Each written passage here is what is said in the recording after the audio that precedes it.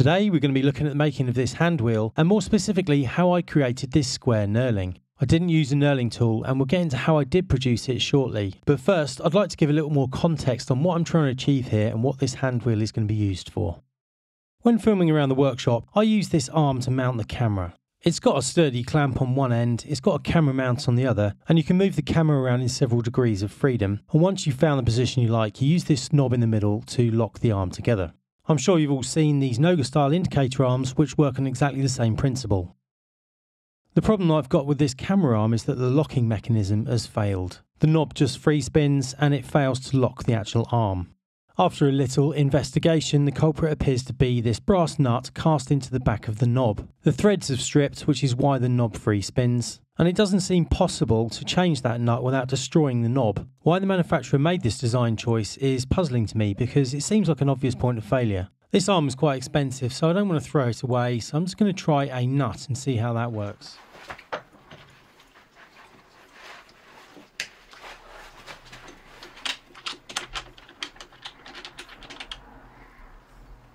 Now that does lock the mechanism, but every time I need to reposition the camera, I need to find the wrench and hold the camera with one hand, the wrench with the other, and that is going to get old pretty quickly, so let's just make another knob.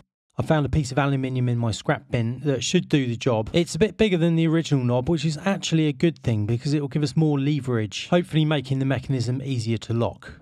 Now, other than the knurling, this should be a fairly simple turning operation. But one thing I do need to deal with first is the thread. I can't simply thread this aluminium because it will just strip again, so I'm going to make a cylindrical nut out of steel, then bore a hole in the aluminium and inset the nut with Loctite.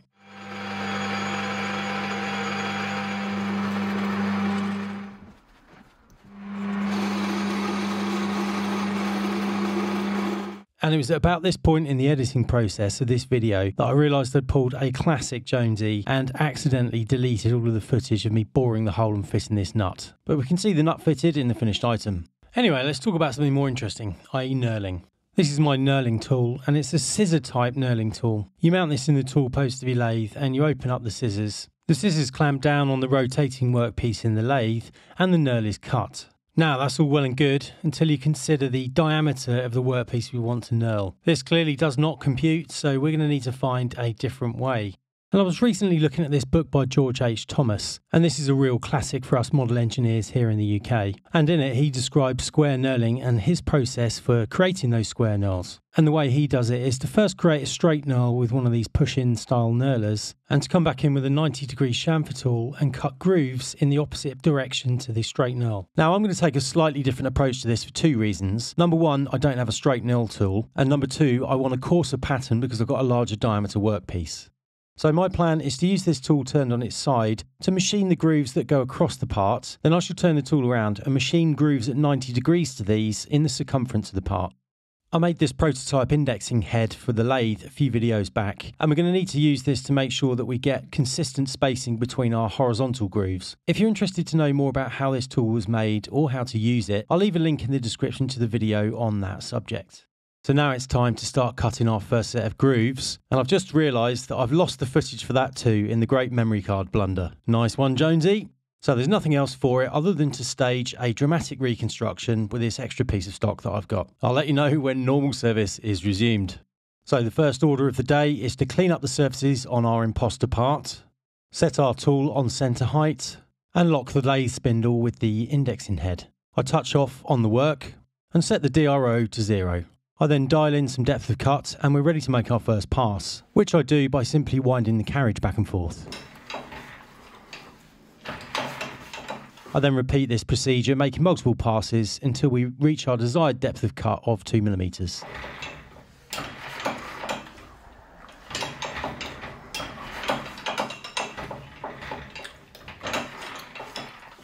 Now that first groove is finished, it's time to index our work around. And in this case, I'm going to be indexing it around by 3 degrees. And then it's just a case of rinse and repeat.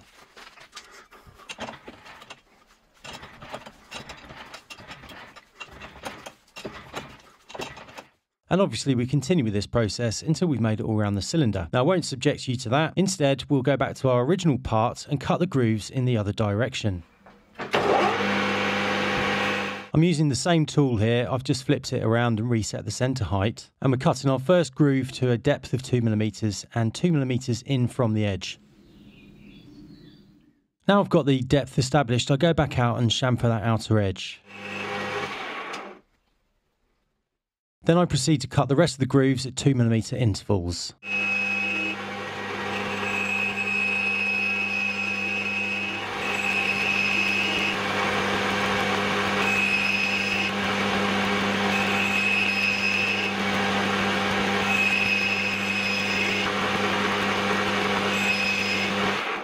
And we've got a few burrs to deal with, so I'm going to do a very light facing cut across the whole part.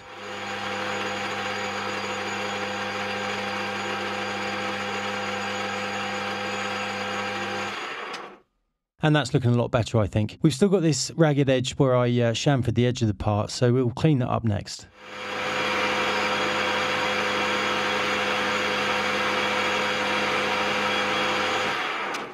And that feels much nicer now.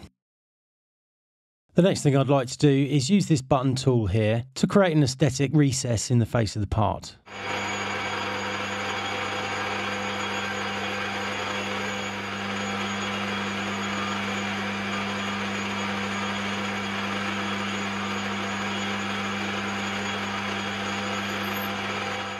The next thing to do is the parting operation, and my plan here was to go as deep as I could with the parting tool and then finish the cut with the bandsaw. I ended up not getting as deep as I wanted to with the parting blade here because it wasn't cutting well and it kept jamming up. But looking back at the footage here, I can see clearly why. I was running the lathe way too quickly.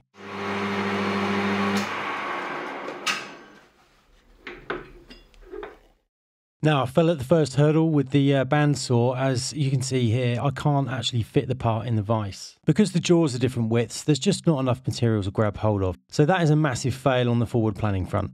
Over to plan B.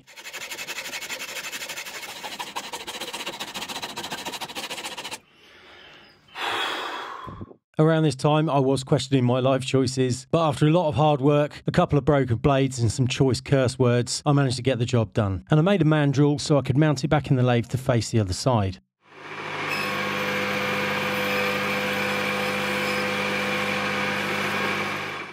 I then used that button tool to create another aesthetic recess, but this time on the front of the handwheel.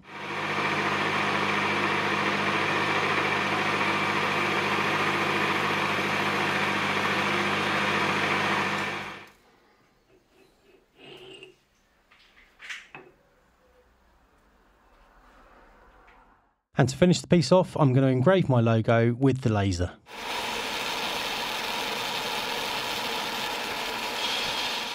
And this is our finished handwheel, and I'm really pleased with the way it's come out. I'm especially pleased with this knurling. If you look really closely, there are still a few micro burrs which I shall clean up with a brass wire brush. But otherwise it's really clean and it feels great in the hand. It feels really grippy without being sharp, which is exactly what I was looking for. It's the first time I've tried this technique, and given that you can adjust the size and the spacing and the depth of the knurls, I think it's got the potential to be a really versatile technique. So I can see myself using it on a number of projects in the future.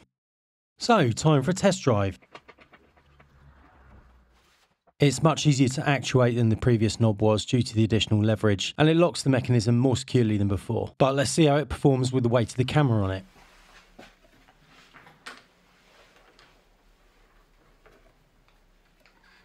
And that works perfectly. I couldn't be happier.